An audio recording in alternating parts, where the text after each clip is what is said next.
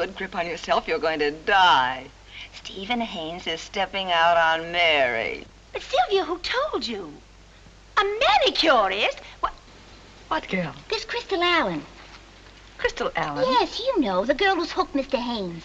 Hey, what happened to the hot date you had on for tonight, darling? It's hotter than ever, dear. I'm having him dine at my place. About time he found out I was a home girl. Home girl? Get her.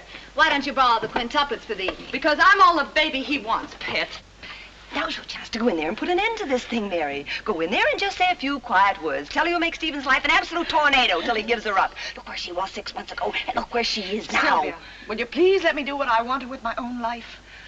You're very confident, aren't you? Yes, because I know Stephen couldn't love a girl like you. Well, if he couldn't, he's an awfully good actor.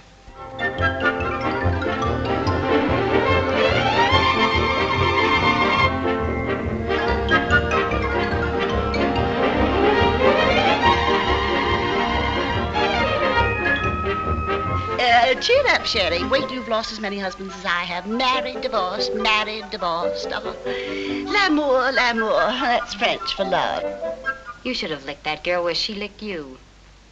In his arms. It's where you win in the first round, and if I know men, it's still Custer's last stand.